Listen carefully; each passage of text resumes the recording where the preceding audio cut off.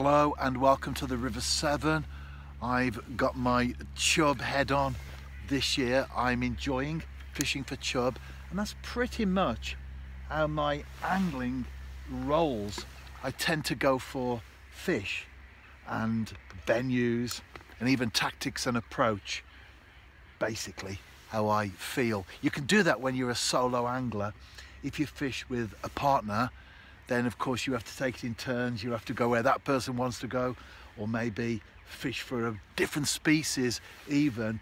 But when you fish like I do, sometimes even on the day I have to change a tact, not necessarily because I'm indecisive, but because maybe I have some work to do or something happens. This is the transfer window, of course, in football.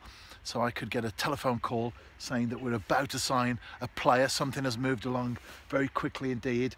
And then my day session has been postponed, and I find that I'm reduced to doing a short lure trip to the canal.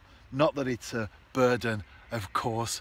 It's still fishing, it's still good. But at the moment, as I say, I'm certainly enjoying my chub. And this will be my first visit to the River Severn this year. In fact, first visit to a river in 2020 anyway.